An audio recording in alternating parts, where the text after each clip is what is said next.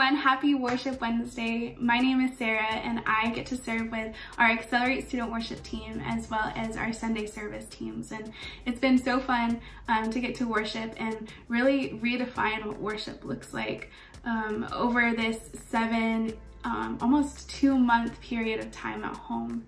And it made me think about what God calls us to in our worship and how he redefines even our prayers to him. In Matthew, today I was reading verse 5 through 6 about what the model of prayer is through just what Jesus is talking about to his disciples and to the religious leaders of the time. And he says, "And when you pray, you shall not be like the hypocrites, for they love to pray standing in the synagogues and on the corners of the streets, that they may be seen by men.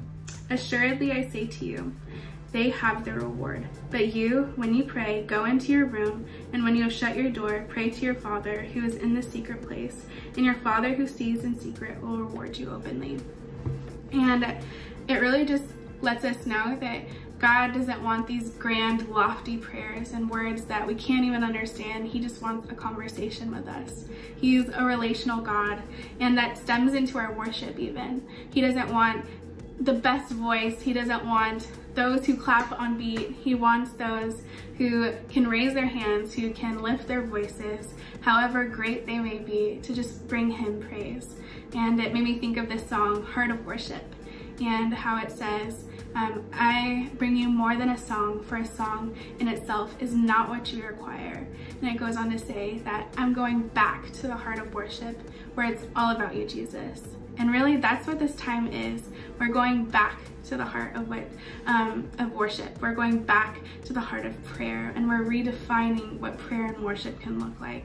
And going to a secret place and spending time with the Lord alone is glorifying. It's the time that in our conversations with the Lord, like, he is excited just to spend time with us. And so let's pray together, and I hope and I pray that you're encouraged, that you want to go and spend time with him.